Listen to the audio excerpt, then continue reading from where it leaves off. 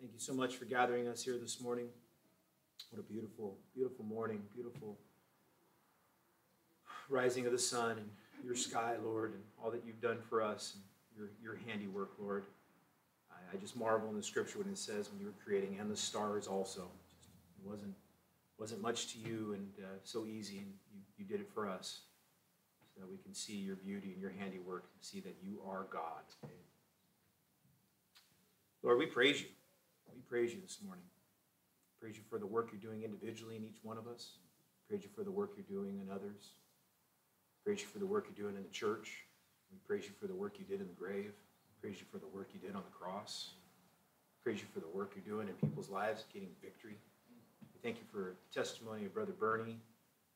Just a delight to our soul as we see people come up out of the muck and the mire, and you raise them up, and you give them the ring and the robe and the calf. It's unbelievable. You did it for all of us. We thank you, Lord.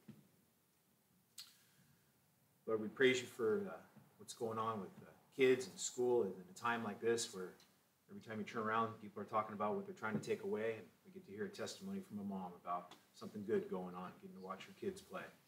We thank you, Lord. What a great thing that is. We thank you for the prayer meeting on Friday night. Thank you for the men's hearts that were stirred. Thank you for the reading of your word. Thank you for the petition of prayers and the tears. And Lord, we thank you for a heart of the church to want to move forward and pray and to ask for protection and to ask for favor and to ask for grace and to ask for mercy, Lord. We need it. We need it more than ever. Lord, you're sovereign. You're in control, especially when we get out of the way. So, Lord, as we have gathered here this morning, we've been set as lively stones. We're supposed to be vibrant. Lord, we're here with smiles on our face as an opportunity to open your word and to hear songs and to use the sacrifice of our lips and to petition our praises to you and how good you are. And Lord, we're also just a very needy people, very, very needy. We have prayers and specific requests that we petition to you, Lord, as a child sitting on your lap. As just a dear child, as we come in that form of humility. Lord, we're lifting up Brother Joey to you now and his wife Tinika, as we know that there's been quite a week for them and for their family and their church and for the extended church family here at the Lighthouse. So, Lord, just continue to be with his body, be with the doctors, give them wisdom. Did hear a praise report that one of the nurses got to see him, and they said that his room was as bright as they'd ever seen. We thank you, Lord, for your presence. So continue to be with Tinika, and she's just waiting for her husband to come home. And again, another praise when she said, you know, my husband would want me nothing more than just to be in church. So Lord, just continue to be with the family. Many unspoken prayer requests, Lord. Brother Kenny's got one, and I'm sure many others have things on their lips and things in their heart and stuff on their mind that they just can't utter out quite yet. Maybe it's just personal into you. So, Lord, we just petition our unspoken prayer requests to you. We are praying for Sam, who's not feeling well this morning, and also praying for many, many others, Miss Zenny, and just a lot of people that are not feeling well. So, Lord, just continue to have your hand of comfort on them. Praying for the upcoming leadership. What an exciting time at the Lighthouse. I know for me, it's only been about a handful of them I've been involved with, but they've been life-changing and heart-changing every single time, and we're looking forward to this year. So, Lord, we ask for swift feet and strong hands as we get ready for the building. Help us to get the rubbish out of the way, maybe the stuff in our hearts or just clutter that's going on in the busyness of the loudness of life, so that we can get focused and steady to get ready to sail the ship called the Leadership Conference. So help us, Lord. Put wind in our sails so that we can blow forward and be a blessing unto the delegates and to the guests and just to our local family church here. Brother Dan, his grandmother, Eleanor, we're also praying for her, praying for Janelle in Dallas. Just a lot of infirmity, Lord. But you are God. And you have a plan. And through all these things, your scripture tells us that you work all things for the good. I don't know if we truly understand that this side of eternity, but your word says it, so we believe it. Lord, be with us this morning. Go before us. Help us as we talk about authority of the believer. Be with the message giver for the morning message. Be with their heart right now. Clear out whatever needs clearing out so that they can be used of God by you, Lord, to minister your word to us so that we can change and be different people when we leave this property today. Lord, we love you. Lord, we praise you. Lord, we need you. In Jesus' name, amen. Amen. All right, we're going to go ahead and stand together. Turn to page 29 in your hymnals. At the cross, at the cross. That was a great prayer, Mike. Praise the Lord. Page 29, at the cross. Here we go on the first. Alas, and did my Savior bleed, and did my sovereign die? Would he devote that sacred head for such a worm as I? At the cross, where I first saw the light, and the burden of my heart rolled away. It was there by faith I received my sight, and now I am happy all the day. On the last. Oh, wait, I'm sorry. We're supposed to shake hands. Sorry, I got excited. Let's go ahead and shake hands. Amen. Hey, brother. Good to see you. What's your name? Alexander. No, I work for the Navy. Okay. I saw that. Straight from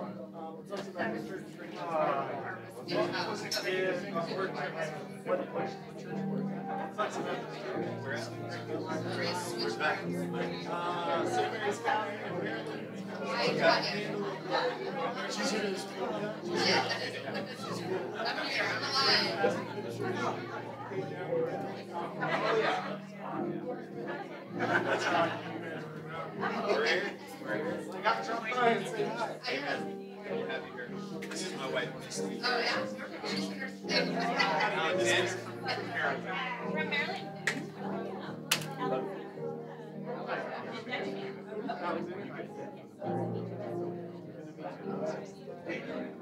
That's good. That's good. That's good. That's what we want. Yeah.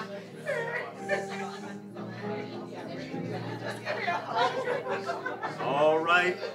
Get back to our seats and let's sing on the last at the cross. Here we go. But drops of grief can ne'er repay the debt of love I owe.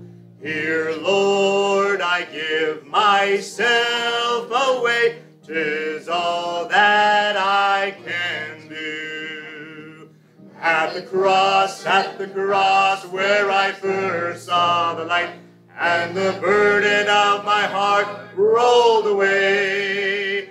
It was there by faith I received my sight, and now I am happy all the day. Amen. Great singing. You may be seated.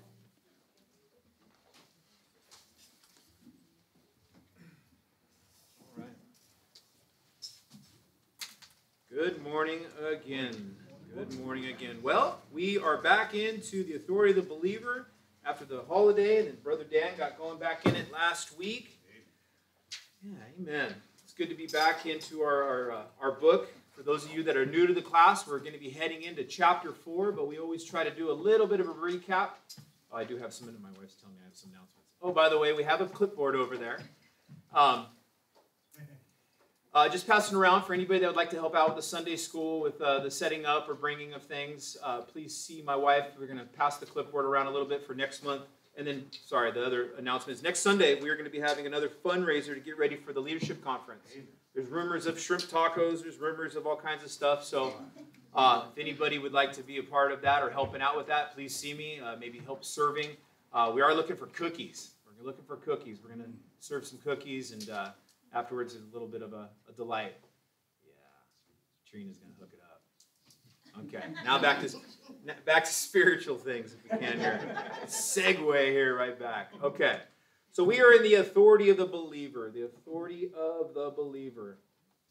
And we are starting into chapter 4. Chapter 4. For those of you that maybe missed chapters 1, 2, and 3, it's we do have. I don't think we have any more books left. But if you are interested in getting a book to get caught up to where we're at in the book, you can, or you can come see us, and I can always give you a copy of whatever our last lessons. Or Brother Jonathan here has figured out a way, which I don't understand this stuff, but he has a QR code you can actually scan, and it takes you to YouTube channel. It takes it to a YouTube channel. We've actually filmed all of the lessons so far, and so that you can go back, and I guess he posted it back there. It's right by the drinks and stuff back there. There's a QR code, and it'll take you right to our website thing, or our channel, so you can catch up on the last ones. Again, I'm not explaining this stuff right because I don't really understand all that stuff, but my understanding is you can go back and see it, which is a blessing. So if you want to get caught up with where we're at with the authority of the believer.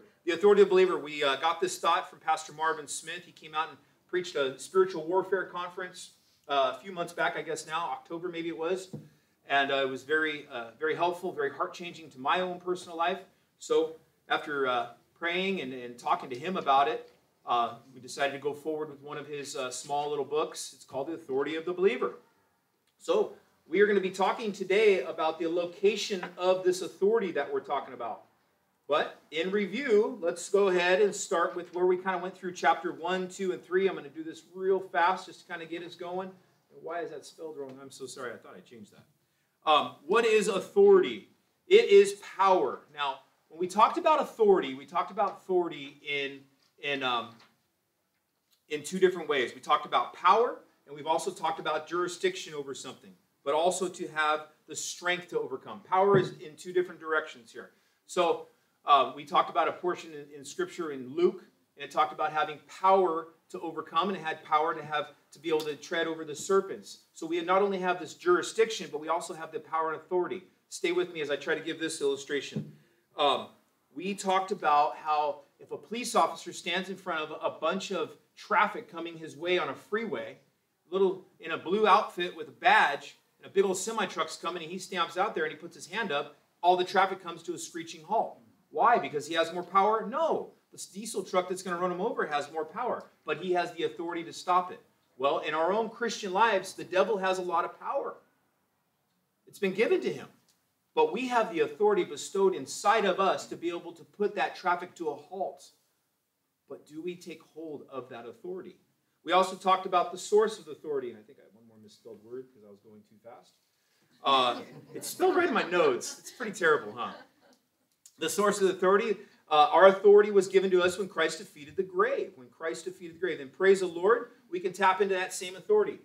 I said something a couple weeks ago, and I think maybe a couple people caught it, but it's a thought I've been thinking about often. When we struggle to not recognize the power that has been given to us, we are leaving Christ in the grave, spiritually. Bottom line, he has been risen from the grave. And if he has been risen from the grave, last I checked, the last time I got out of bed, my head got out of the bed, my body came out with it.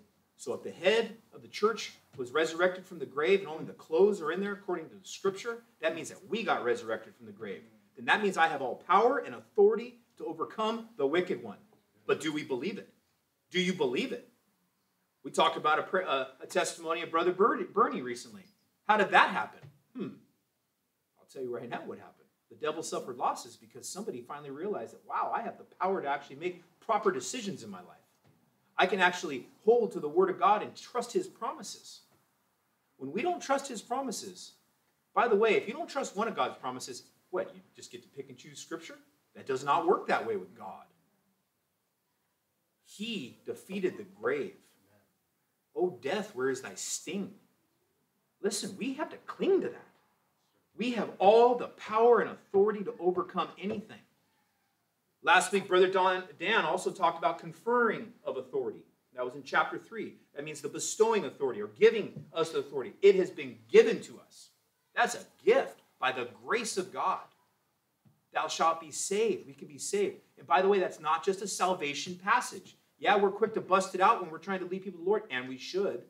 But don't just leave that in your purse or in your wallet, and don't come back to that track in your sanctified life, because every single day we need the grace of God to be able to overcome this daily battle called life, the world, the devil, temptation, blah, blah. I can go on and on and on. We need it all the time, and the authority has been given to us to overcome. All the mighty power that God demonstrated in the resurrection of Jesus Christ, the conferring authority, all the mighty power that God demonstrated in the resurrection of Jesus Christ is the same power we possess today. Christ was the head, and he was raised, and we as the body came with it. You know, the stone was not rolled away so Christ could get out. The stone was rolled away for us unbelieving eyes to believe that he is not in there. Amen. That's the truth. Just thank you, Lord, for the work you did on Calvary, the greatest act of love ever. But the cross is nothing without the grave. The cross is nothing without the grave. I gave you guys my testimony when I was in Israel, and the moment I had when I saw Calvary didn't even touch what happened when I actually stepped into the tomb. And I felt this is where my Jesus won the battle. Bottom line. Couldn't believe it. Couldn't believe it. Well, believe it, because it's true. The Bible tells me so. Okay, now let's segue into chapter 4. Where is this authority located? The location of this authority. The Bible tells us in Ephesians chapter 1, verse 19, and what is the exceeding greatness of his power to usward who believe according to the work of his mighty power? We say that I just don't know if I will ever get over these stubborn habits. We can say those kind of things. And I know for years there's been stubborn habits in my life where I literally was just like, I guess it's just the way it's going to be, huh? No, that is not the attitude. You know, you can be a bad temper. It could be bitterness. It could be lustful thoughts. We can go on down on the whole entire line. But if you notice here in this portion of Scripture, in Ephesians chapter 1, Paul is actually praying. This is a prayer that Paul is praying to the people. And he's not praying, Lord, give them power over sin. That's not the prayer here in Ephesians chapter 1. The actual prayer is, Lord, give them vision to see the power they already have. This isn't about, hey, maybe they'll figure it out. No. They've already got it. Lord, have them to have the vision, have them to hold tight to what they already have, that power that's already been given to them. The power of the resurrection. And where is it located? It's located right there in the tomb where Christ defeated the grave. That is where the power lied, and that power has been given to us. That is the location of where we got it.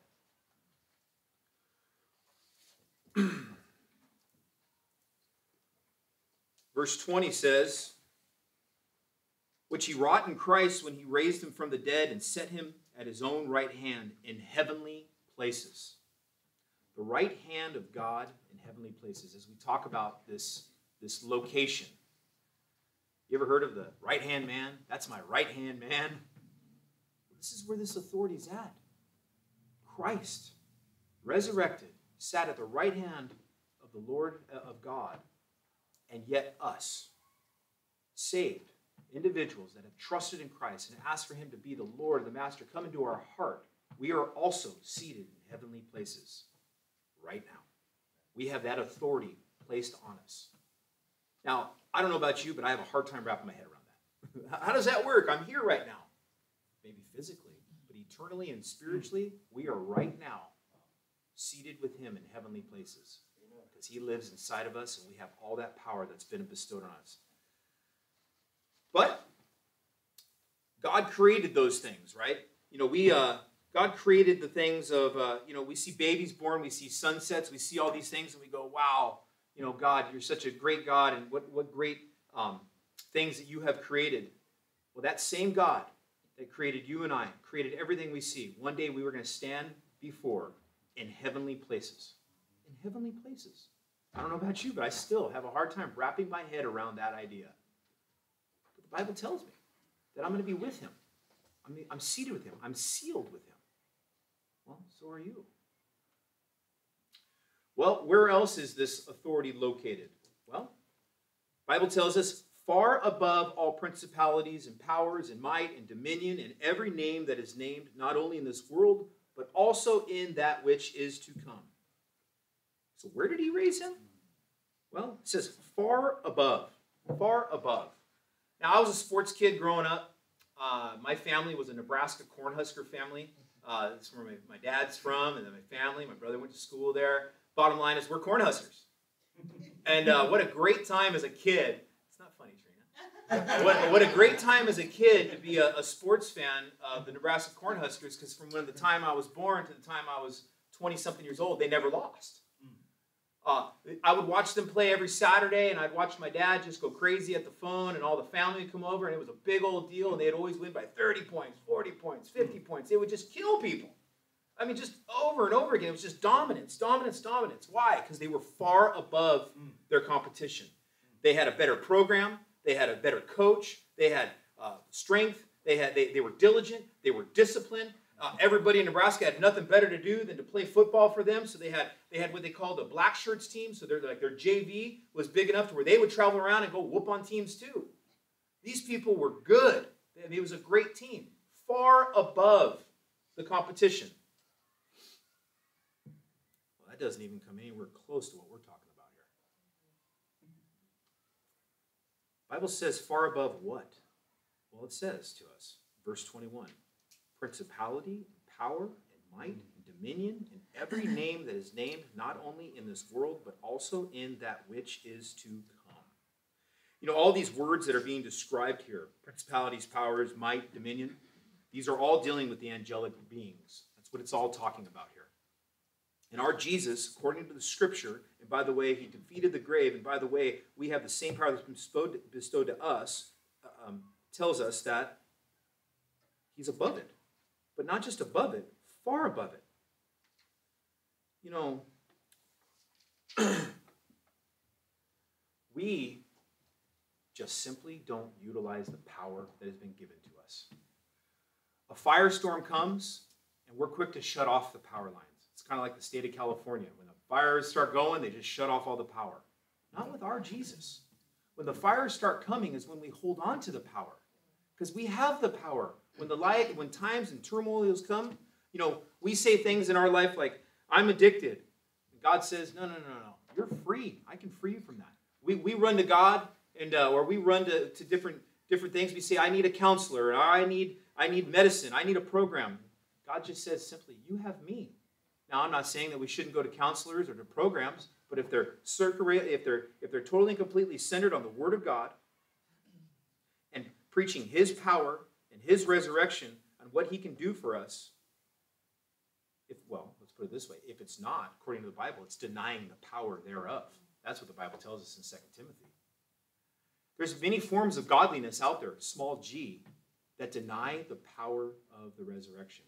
Oh, yes, you might get relief for a season, for a moment, but at the end of the day, you are denying the power thereof if we don't truly believe that all the power lies within the resurrection of what Jesus Christ did for us. The greatest act of power that's ever taken place. Well, you're probably looking at me and going, well, Brother Mike, all this really sounds great theology, but, I mean, come on, let's get into the practicality of all this, right? Because I'm a practical guy, I think. I like to hear big old things in the Bible, but at the end of the day, if I can't walk out of here with something to use it, then what's the whole point of this? We're in Sunday school here. Let's learn something, right? Well, stay with me. In Ephesians chapter 1, verse 22, the Bible says, and he hath put all things under his feet and gave him to be the head over all things to the church. So now we get this descriptive illustration of under his feet, this picture of complete dominance is what it is. So what is under his feet? Well, the Bible tells us.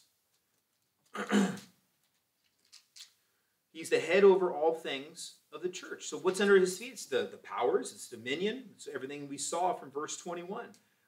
He has power over addictions, over lusts, over gossip, over doubt, depression, meanness, sadness, laziness, you name it, he has power over it. But you don't understand. My problems are much bigger than that. Or I know somebody that has problems much bigger than that. We can go ahead and say those kind of things.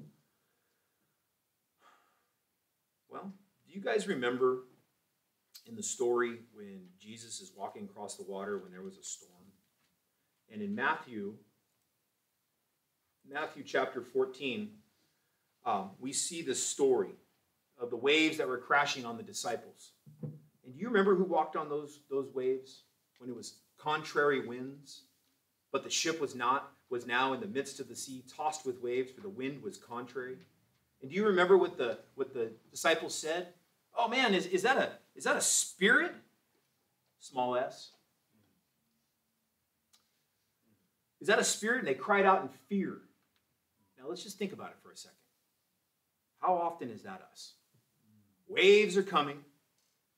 Christ is above it all. Remember, he walked on the water. He's above it all. He's on top of the waves. Life is coming. Waves are crashing. We're sitting there going, ah.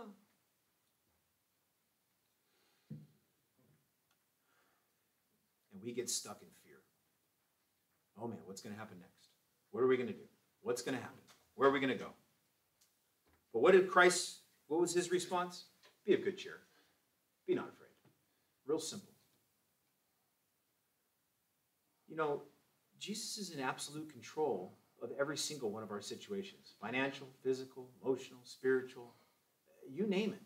He's in absolute control of every one. And the very obstacle that's going to drown you is exactly the place in which he wants to meet you. There was a reason why he waited on the shore and sent them out and a storm came. There was an absolute reason, and he walked above the water. Why? Because he knows that sometimes we're going to try to sink. And he's just wondering, are you going to reach for me so I can reach to you? In other words, are you going to truly believe in my power over all of this garbage? All these things that are weighing you down? Or when are you just going to look up, stretch your hand forward so I can pluck you up and put you on the same level as me? Because by the way, I'm far above principalities, powers, gossip, blah, blah, blah, blah, blah, blah, blah. Anxiety, all of it. I'm far above. Sometimes we have to sink a little bit just to see exactly how much power is really in that grave. I know for me, oh man, I tell the story, when I sometimes tell my testimony about different things, some of the biggest strongholds of my life, I truly actually don't even remember the day I got victory. Because you know what? For the longest time, I would try to swim through those waves and all my strength and all my might, and every time it would choke me out and I'd drown and I'd float to the bottom. But when I started to just believe in the Lord, start being obedient to simple things like, don't do this. Maybe you should do that. Be sensitive to the Holy Spirit. Hey, listen to authority. Hey, if you're, just like simple practicality things. Just start believing what it says. When I started to do that, then all of a sudden I'd look back and go, man, it's been like a year since I've even dealt with that. Or what? I mean, I could go on and on with all those kind of things. Why? Well, because one day, for my own personal salvation message, is that, you know what? I finally just believed his hand was stretched forth, so I reached up for it. Now, with that said, I'm still reaching. Because there's more waves coming. I think there was a tsunami warning in LA yesterday, wasn't there? Today? Well, I can't tell you how many tsunami warnings are in the life of Mr. Brother Mike Knox. Oftentimes, when I'm least expecting it, oh boy, the bells and whistles are going off. Lord, reach me up and pluck me up so I can be far above that also. Now, this may sound all simple, but we got to be thinking this in our head. You know, you guys know when you guys ever play baseball or softball or something like that? And I remember I had a coach when I was young, and I wasn't a very good baseball player. I could throw the ball, but I couldn't hit the ball to save my life. You know what my coach used to tell me? Just grab the ball, grab the bat, grip it, and rip it. In other words, you know what? Maybe you're not very good at this. But you know what? You got the tool to smack that ball. We got the tool to smack that devil. Let's just grip it and rip it, man. Let's just believe in what it says. We may not have it all figured out. Praise God for the church and the body and authority that's been placed around us to help coddle us back into line when we got to get back into line. I thank you, Lord, for wives. I thank you for friends. I thank you for pastors. I thank you for men of God. Quick testimony. I remember it was about 2015, I think. One more time, I had just made a mess of things. I found myself going to a restoration ministry. I get there the very first night, and I'm over in the corner listening to the preaching. I'm crying and whimpering, and I made a mess of everything again. And this guy comes over to me. His name's Dennis. Big old tall guy, surfer dude, got hair down to here. He's he's a construction guy out in Costa Mesa. Faithful to the church. He's been coming for 15, 20 years. He got victory over some bad habits back in the 80s or something like that and just sold out for Jesus. And now he just goes around and he tries to encourage people. He's got big ministries down south. He takes care of orphans. He just travels around the world and encourages people. It just so happened that night he was preaching. Well, I'm sitting there just sniveling. I made a mess of things again. And he comes over and goes, "What's your name?" I said, "Oh, Mike." And he's like, "What's going on?" And I just laid out how I've got the raw end of the deal, like, oh, and this, and he goes, you know what he goes? He looks at me and goes, and this is how he talks. "You know what, bro? You know what your problem is? You're a poser." I was like, "What?" He goes, "You talk this big old spiritual game, but you don't believe it. When are you going to stop believing in God and stand up and start fighting?" That's literally what this man said to me. And I'm a big, tough guy. I was like, "You're right. You're right." That man was at my wedding 3 years later. Him and his wife. That man ministered to me. I thank you, Lord, for that man standing up to me and saying, "You know what? Grow up." The reason why you're such a weak little baby is because you want to be a weak little baby. Grow up. Grip it and rip it, man. We only got one shot at this. And it's but a vapor. I'm 44 years old. I'm already halfway through my vapor. What's that mean? Not much time to go. Grip it and rip it. Let's go. We got authority. It's been bestowed to us. We're far above. We got the feeding of the grave. It's been bestowed to us. We got no excuse here, guys. Let's just go after it. Poser, he called me. Can you believe that? Praise God for Brother Dennis.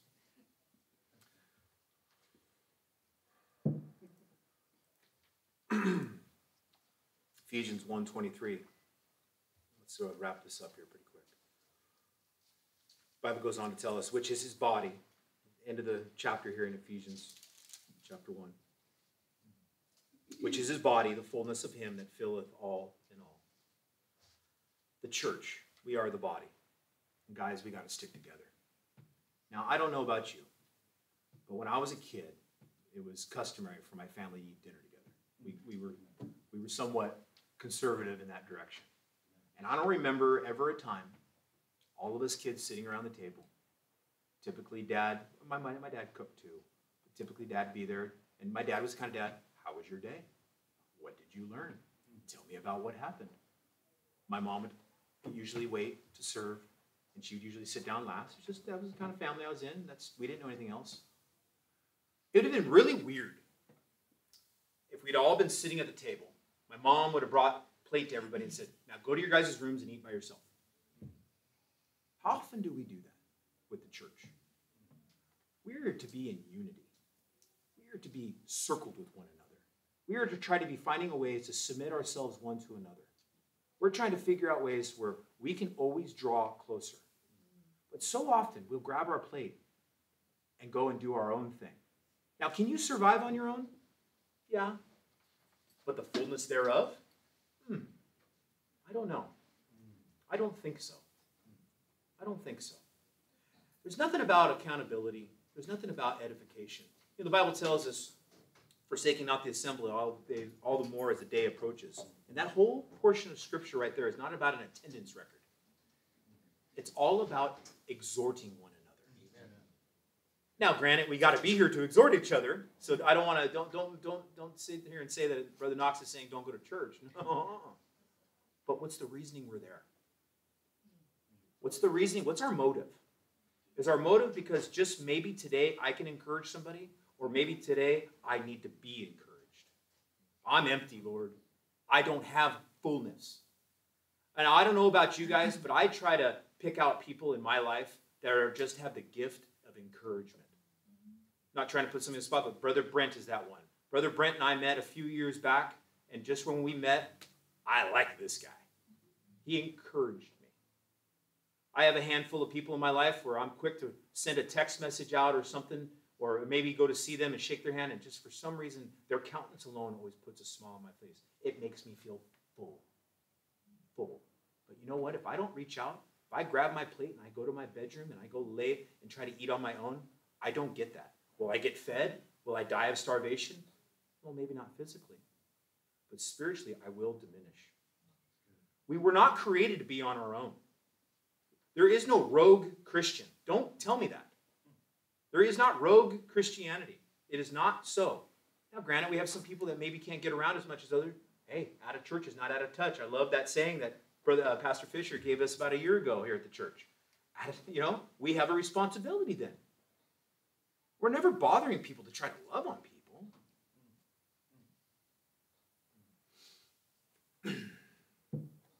The intimacy of the body together as we seek and search the Lord together is a special, practical way for us to help each other, to encourage each other. And when somebody calls you, I'm a pretty blunt guy. When people call me, I do have dentists often in their lives. Hey, listen, you got this, man. Why? What do you mean? You don't understand how bad it is. No, but I understand how good my God is. Do you not believe what he did for you? What he's doing for us? What's going on? It's really okay to edify people like that. Christ did it all the time. Men of God and the Word of God always edified. And it wasn't by prancing around it. We don't need to prance around this, guys. We're in a battle. The devil is real. He is like a lion. He's like unto. He's not really one. He's a big old teddy bear with fangs. And those things aren't even real. Now, we make them try to be real. We're typically people that like to pole vault over anthills. I know that I typically have done that often in my life. Really. Make a big deal out of nothing. Because the devil wants to magnify and amplify all that junk up. Smoke and mirrors, man. But you know what I need sometimes is somebody to tell me, praise God for a wife. Often tells me, actually, that's not really that big a deal. What? You're right. You're right, it really isn't that big a deal. And sometimes we get to help out others. Ephesians chapter 2, let's conclude it with this last little application of charge. But God, who is rich in mercy, for his great love wherewith he loved us, even when we were dead in sins, hath quickened us together with Christ. By grace ye are saved. And hath raised us up together, made us to sit together in heavenly places in Christ Jesus. And don't miss that in verse 5 and in verse 6, that word together is said 3 times. There's a unity. We have a bond. There's a team here. We are on Team Jesus. We are together. He raised us to sit with him so that we can share of the trophy of his grace. And newsflash, this is not just for a select few. This is for all of it, everybody. This is not only first string gets a piece. No. We're all in the team. And we all can partake of it. So what do we do with this? What do we do with this? Now that we understand that we have this power, now we understand where it's located, what is the call to action? There you go.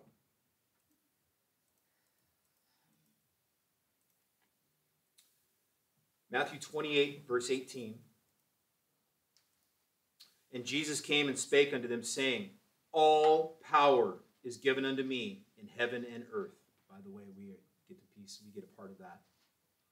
Go ye therefore and teach all nations, baptizing them in the name of the Father and the Son and of the Holy Ghost, teaching them to observe all the things whatsoever I have commanded you.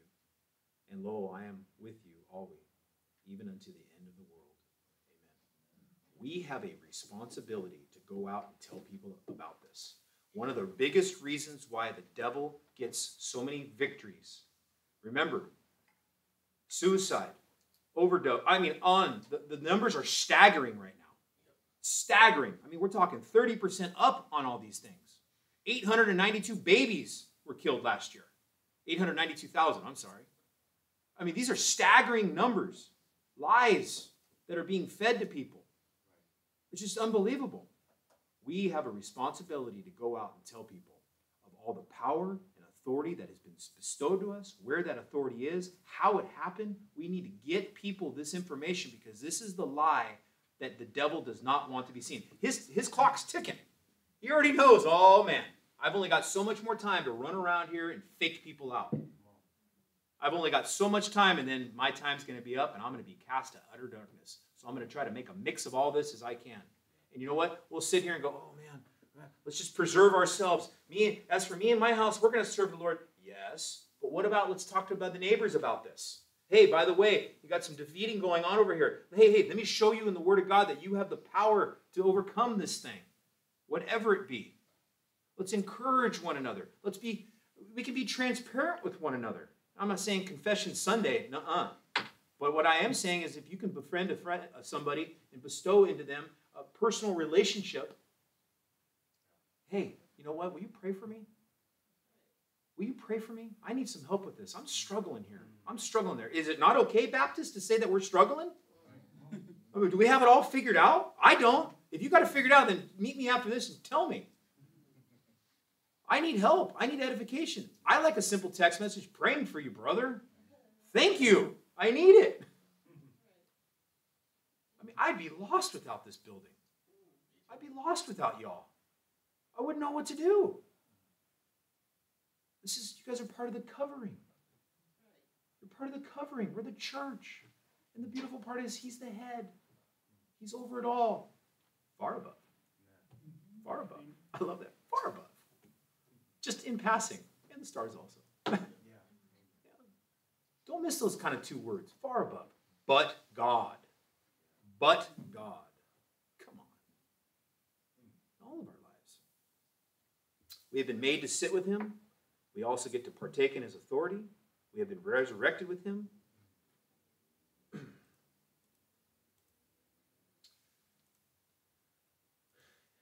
And we have been resurrected with him. And to exercise his authority over powers of the air and over the conditions of this fallen world. Satan wants to deceive you and spiritually bankrupt you and me, but God has raised us to sit in heavenly places far above principalities and powers. Let's pray.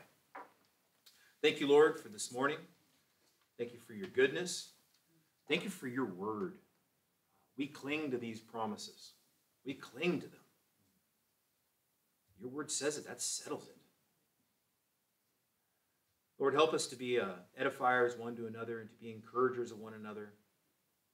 And for those of you that are on an upward swing, maybe got some victories, well, let's tell others about it also so they can also witness and be a part of the power of your resurrection. Help us, Lord. Help us to not be quiet, reserved people that don't want to talk about all your goodness. Lord, we love you. We thank you for this opportunity to come here. We're praying for the services coming, praying for the music to be edifying and to soften our hearts. But we must come in with an attitude of praise on how good you are. We're praying for the message. Pray for the message giver. Pray that it receives to a receiving heart, not a hard heart. Pray for all those that can't be with us, those that are home. Have them to be in spirit with us, Lord. Praying for our pastor. Praying for our preacher. Thank you for him. Thank you for the work you're doing in him. Again, Lord, we're praying for your word to continue to enter his mind. Because we know that is, at the end of the day, what we all need. Lord, we love you again. We praise you. Be with us the rest of this day. In Jesus' name, amen. All right, I think there's still some treats back there as people get ready to shuffle off to their ministries. Thank you for all your guys' service. For those of you who are going to be working with all the different avenues today. Amen. We get to go to church now.